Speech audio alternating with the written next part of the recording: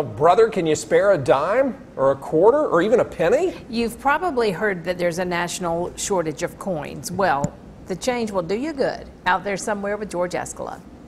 So on the streets, they tell me spare change is sparse. I've heard my friends say that like stores don't have change.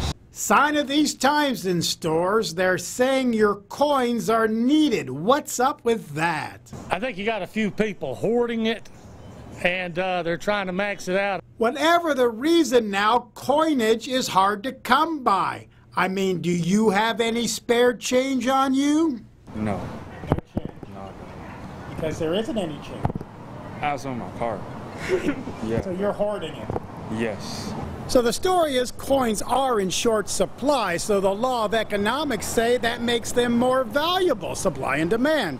So here's about, 9 or 10 pennies. Would people stop and pick them up if they see them on the sidewalk? Yep. Why not?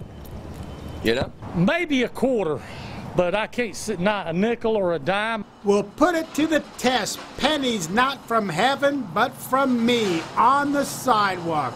So there they were on Broad Street, free for the taking, in the middle of a national coin shortage. These pennies caught some eyes, but people just kept walking. Would you bend over and pick up pennies right now? A quarter, not a penny. But not 10 pennies, even if you almost trip over them.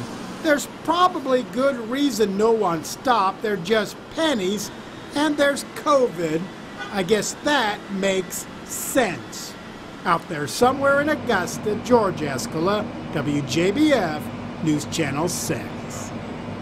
Right now to pick those up. No, I'm racing you down there. We got to beat the storm and the people to get that 9 cents.